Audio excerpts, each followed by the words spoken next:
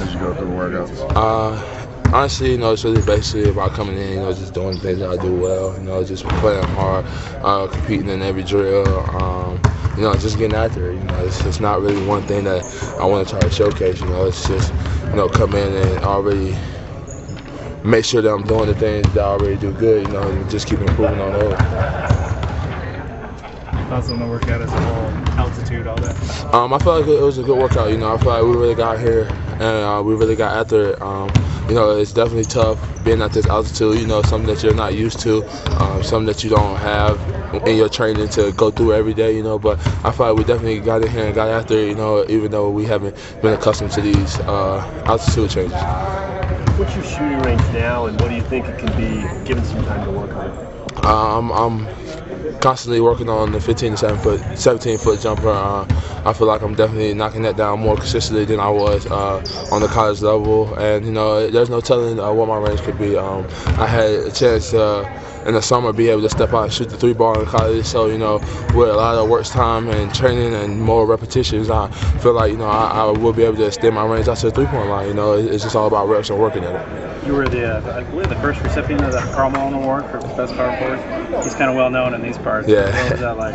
It was a great feeling, actually to be up there and accept the award, and just be able to talk to him and kind of get some insight and knowledge on the game that he's played multiple years of and been so successful at. So it was honestly and truly a blessing, and just gotta keep working from then on. Was there something that he said that really stood out to you? He said play with the same passion and energy that you have every night. When you in a game situation or in practice situation, let's make your presence be known. When you look at people like Paul Millsap and some of the 6'6" to 6'8" type power forwards in the league, do you draw a comparison to what you want to be or to their games? I feel like everybody has somebody that they want to be like in the game, but like I said, it's more so just me bringing a different thing to the game that I do well, and that's me playing hard every possession, playing with so much passion and energy all game, doing all the dirty work, the banging and the bruising, so it's just about doing what I do best. I have heard comparisons of people, in the NBA that I haven't compared to, which are definitely great blessings and, tremendously great compliments, but like I said, it's about making sure you stay true to yourself and stuff that you bring to the game. What's it like to shatter a backboard? It's a great feeling. I was blessed and able to take down 3. So you took down 3? Yeah. Did that same year in high school? No, I did 1 in high school. I did 2 this past summer.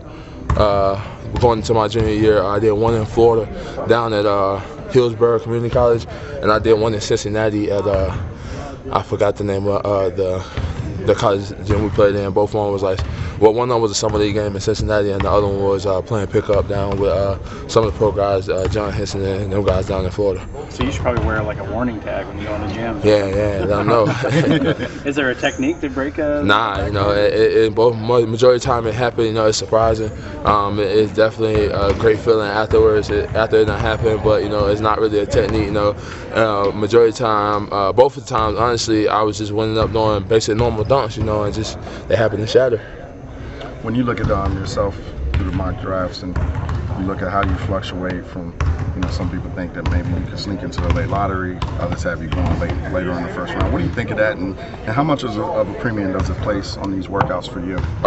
It really doesn't. I don't pay attention to the mock drafts because on draft night anything can happen. It's just the same thing as NFL draft. On any given night, teams can trade up for you. Teams can make calls, and a lot of switches can be made. So I don't pay attention to those type of things. That's not for me to worry about. I'm with a great agency with Rich Paul and Clutch, and they definitely put me in the best situations to succeed. So that's not more so the things that I'm worried about. I just look to come in every workout, compete, and stick to the basketball side of it, make sure that I'm handling the things on the court. The off the court stuff, I got a great agency, and they'll get the job done.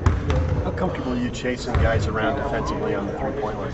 I'm fine with it. I've been working with another guy in my agency who's also in this draft, Trey Lyles. So being able to, guard him, he's going to be one of those guys that's used as the kind of 3 position in the NBA. So being able to guard him and stand in front of him, I feel like I've definitely gotten a lot better defensively, being able to guard guys off the bounce.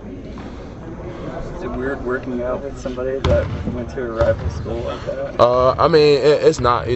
That's more so the things that's on college terms. Yeah, I went to Louisville. He went to Kentucky. That's more the rivalry that you keep in school type things. But outside of it, it's a whole different world. It's a whole different ball game. It's all about getting to the next level, and we both are trying to become great players in the NBA. So, I mean, it's not, honestly, it doesn't bother me. Like I said, that's more so the college thing, but we're not in college anymore. I know you just said that you don't follow the mock drafts, but Lyles is a guy that also falls in the same range. Is it helpful working out against a guy that could be in the same, draft range as you?